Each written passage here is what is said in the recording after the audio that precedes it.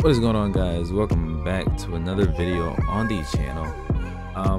Today is going to be something different, obviously, as you saw by the title, but I've been getting a lot of questions, a lot of DMs in Discord, a lot of comments on the videos. How do you install LSPDFR? How do you get your LSPDFR to look like this? How do you do this? How do you get that? So today I just thought I was going to jump in here and show you guys the basics and how to install LSPDFR. So with that being said, make sure you like, comment, subscribe, hit that post notification bell so you know whenever I post or go live, if I ever go live. And all the links that will be used in this video will be in the description box, so you guys don't have to go searching. So yes, let's jump in here and see how to install LSPDFR. All right, so obviously the first thing you want to do is have your Grand Theft Auto 5 downloaded in a place where you know it's going to be.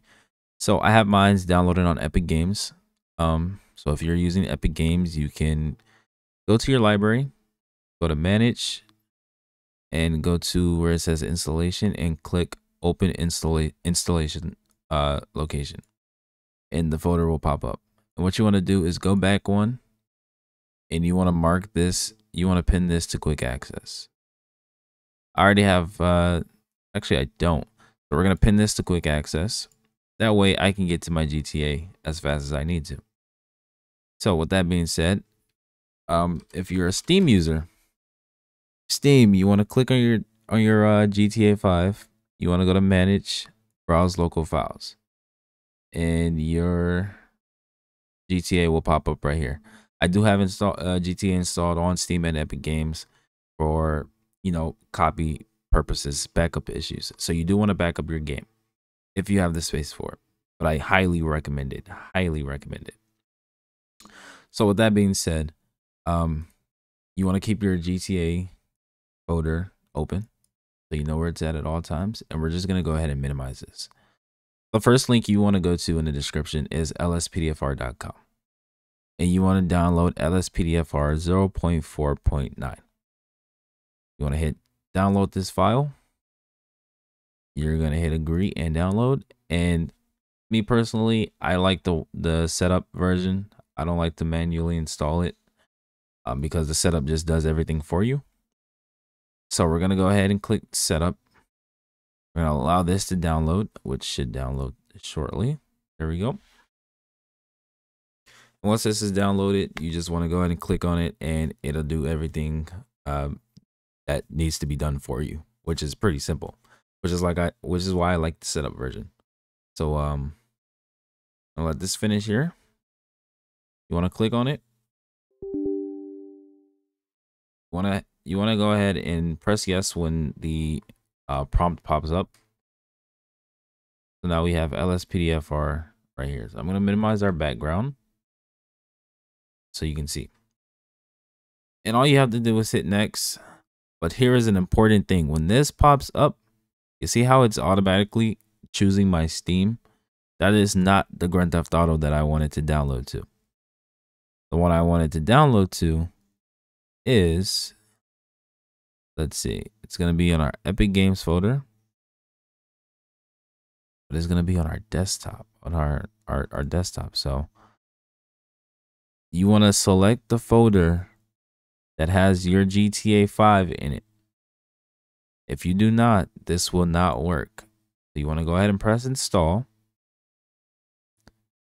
You want to hit finish when it's done. And when the configurator pops up, you press next. You hit show license. Like I said, it's going to do everything by itself for you. You're going to let this timer come down. You're going to press accept. You're going to click do it for me. These are settings that they recommend, settings that they set for you, which are decent settings. So with that being done, you now have LSPDFR installed into your game. So we're going to jump into the game, and I'm going to show you LSPDFR. All right, so as you guys can see, we are inside the game, and we are at the police station. And if you notice with the map, when you install LSPDFR and you install it correctly, you're gonna see these badges on the map, and they're gonna indicate police stations. And you go to any one of them, and this is the Mission Row station. So if you run in here and go into the locker room, and go here into this blue marker and hit E, it's gonna prompt you with the selected character. You're gonna have to create a character. Obviously, I have a character created, but once you do that, you're gonna press go on duty, and you're basically gonna go on duty. So you can go to your locker, select the uniform you want to use. Make sure you press confirm, and then you want to go to the garage, and that's where the cars will be, obviously. So we're just gonna go ahead and select this one for the time being. But yeah, you have LSPDFR installed. You are now on duty, and you can patrol with LSPD, BCSO, you know, all that good stuff. To ensure that it is working, even if you guys don't believe we have a pursuit in progress. Right. But why does the game look... Go ahead and turn this down. But as you guys can see, the game is looking like, you know, a little generic. How do we make the game look better? So I do have a few options for that. You know, you can clearly see the pursuits working. They're shooting from the car. Let's go ahead and end this really quick. Oh, gotta reload, gotta reload. All right, that's two out of three.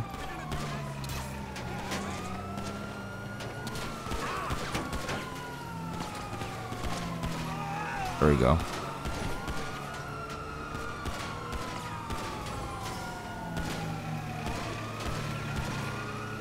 We get a tire here. There we go.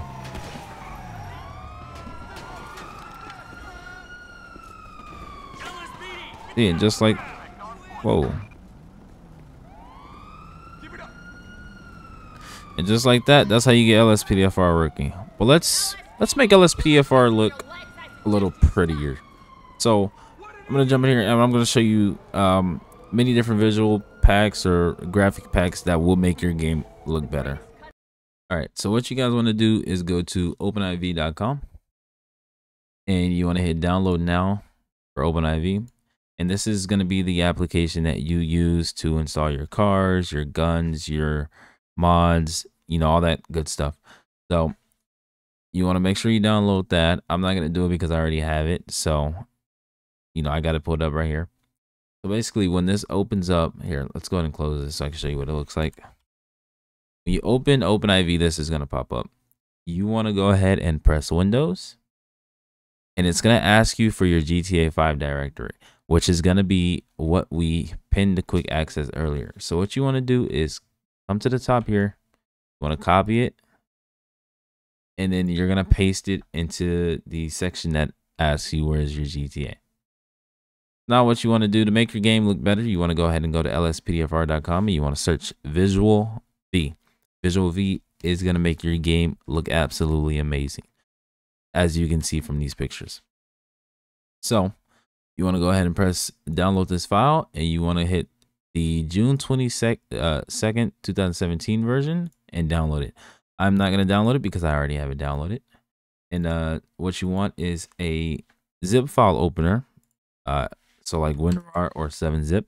I highly recommend WinRAR. It is free and I use it personally. So once you get this downloaded, you want to go ahead and go to installation files via data package. You're going to take this visual v.oiv file and you're going to drag it into your OpenIV. You're going to go ahead and hit install. And when you hit install, make sure you hit mods folder, okay? You do not want to download to your game folder because that will break your entire game. Your game will no longer work. So you want to make sure you download it to your mods folder. And there we go. Quick and simple, just like that. So now we can go ahead and minimize this. We're going to go to Radiance V. which is going to make your lights look even brighter than what they do. Or if your lights aren't bright enough, you want to download Radiance V. We're going to have this install here shortly. I'm going to go ahead and download that. We can close out Visual V. So same thing with Radiance V. You're going to go ahead and go to OYV installers, and you want to download the last one. This is going to replace the normal, so it's not too bright, not too dim. Once again, you want to go ahead and install it to your mods folder. If you install it to your game folder, your game will no longer work. Mind you, I am not responsible for anything that happens to your game. So that was simple and easy. That installed. Our last and final thing that we are going to install is ELS. You want to go ahead and download that, and you want to do 1.05. We're going to download the 1.05 version, and yeah. So we got that downloaded, and for this one, you're gonna want to go into your GTA 5 main directory. You want to go into installation files, Grand Theft Auto. You want to take these and you want to drag and drop them in. So, with that being said, now that you have all of that installed, your Grand Theft Auto, your LSPDFR will look better. It will look improved, and so I'm gonna jump into the game and show you the aftermath of everything that we've installed. All right, now that we are in the game, our game most definitely looks better. Let's see if we can.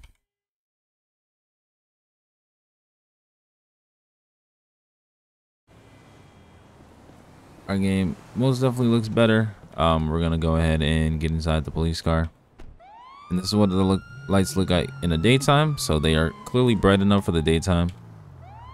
And let's see, I'm going to set the time back to night.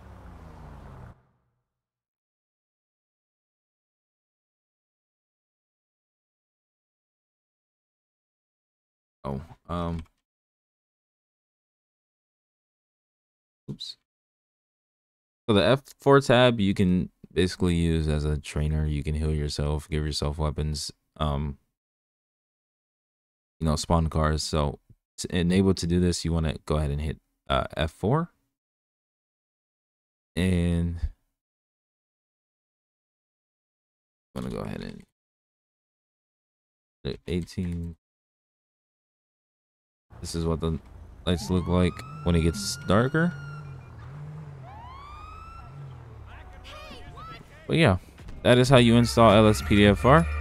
Make sure you guys like, comment, subscribe, hit that post notification bell so you know whenever I post or go live. And if you guys want me to make another video on how to install custom cars and all that good jazz, custom cars, EP, stuff like that, make sure you guys smash that like button, and I mean smash that like button. Also, get this video. Let's run the views up on this video, okay? I'm here. I'm helping you guys out. Let's help each other out. Make sure you guys like, comment, subscribe, hit that post notification bell so you know whenever I post or go live. With that being said, I will catch you guys on the next one. Peace.